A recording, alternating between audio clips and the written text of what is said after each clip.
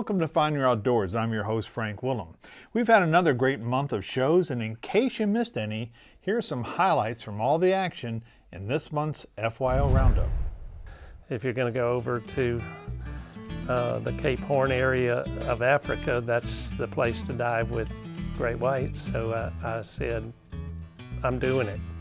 And I told my wife that, and she said, no, you're not. And I said, yes, I am. And by the way, you are too. I, out of everybody, was the most concerned about it. My kids, Dawn, they all wanted to do it. And then people were showing me videos of the shark getting in the cage. So I was nervous, but so it was. And she said, no way, I'm not going to do it. Well, finally convinced her that she needed to at least go. I wasn't sure she was going to get in there. Any last words at all?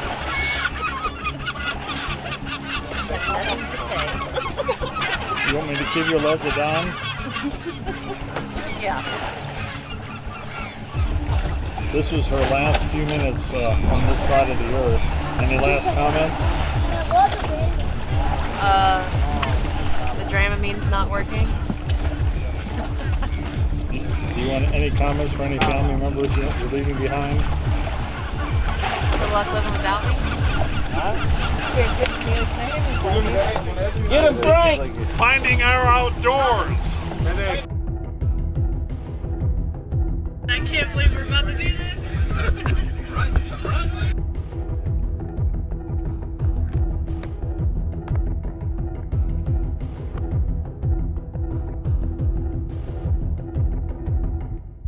That was the thing, the water not being clear made it where you really didn't see the shark until he was almost on top of you.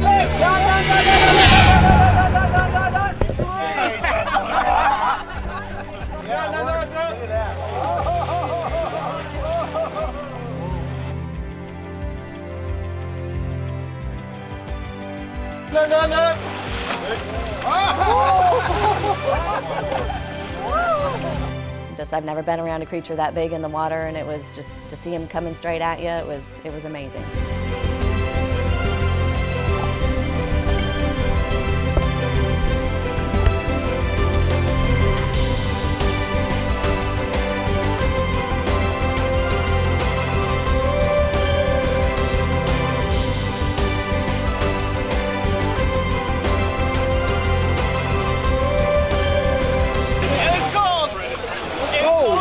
Was it so cool or so cold? Or both? Cool.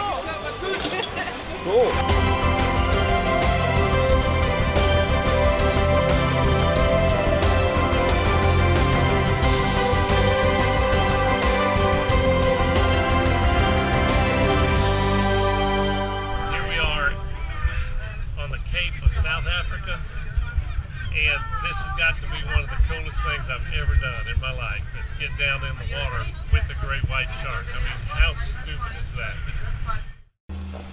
This morning we were headed after a blessed buck. We saw a wounded one. There was something wrong with his back leg, and so we figured we should probably go ahead and take that one so that it's not suffering. But the problem was, in the time it took us to come back, some Cape buffalo had just gone across our tracks. We came across some buffalo tracks, and very, very fresh tracks that actually crossed our vehicle tracks. And there were the thickets in, so we thought, no, we're not gonna push the limits to going in after him. We're gonna see if we can do try another approach. See if we can get the place back that way. But yes, we'd rather play safe than sorry. No, go other way around. And so we were a little worried about obviously running into a buffalo and potentially getting charged.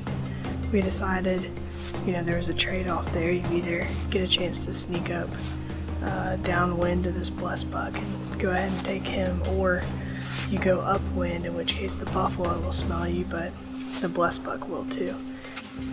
The blessed buck was still in there. I didn't see or hear the buffalo, although there was tracks coming out. Fresh tracks, the mud was split up and come out. So we're going to go for the blessed buck. Then we're going to sort of stay wind up. So as we enter the bushes, they smell is they might run the other way out. But keep your eyes open. Make sure your running shoes are on in case we need to get out of there quickly. Let's do this.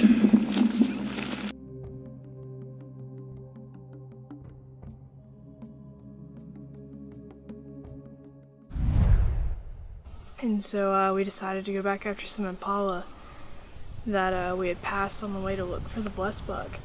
And Marius had said that there was a very nice male in there.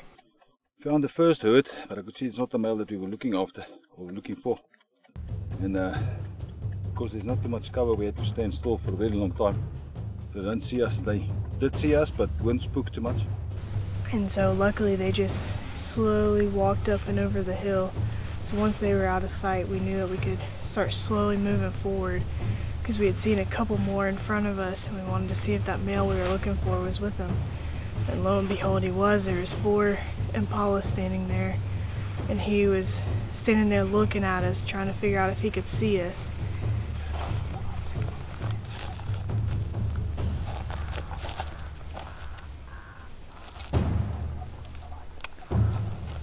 So we lined up and we took the shot.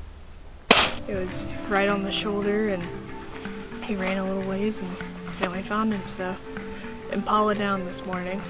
Yes, Brittany made a perfect shot. I ran maybe 40 yards, impala down, picked him up, everything, job well done.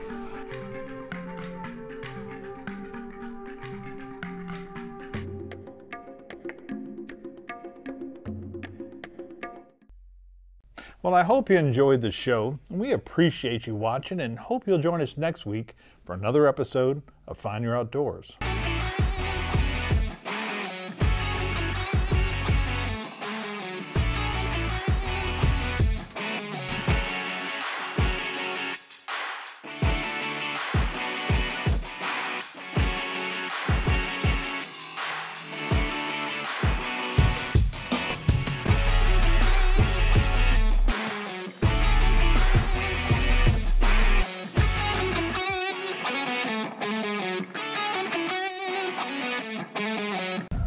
What does Find Your Outdoors mean to you? To me, it's about the preparation for the hunt. The countless cups of coffee to relieve tired eyes. The long walks to the honey hole that no one's willing to make. Finding the shotgun with the perfect fit to your cheek. Hanging out with your best bud.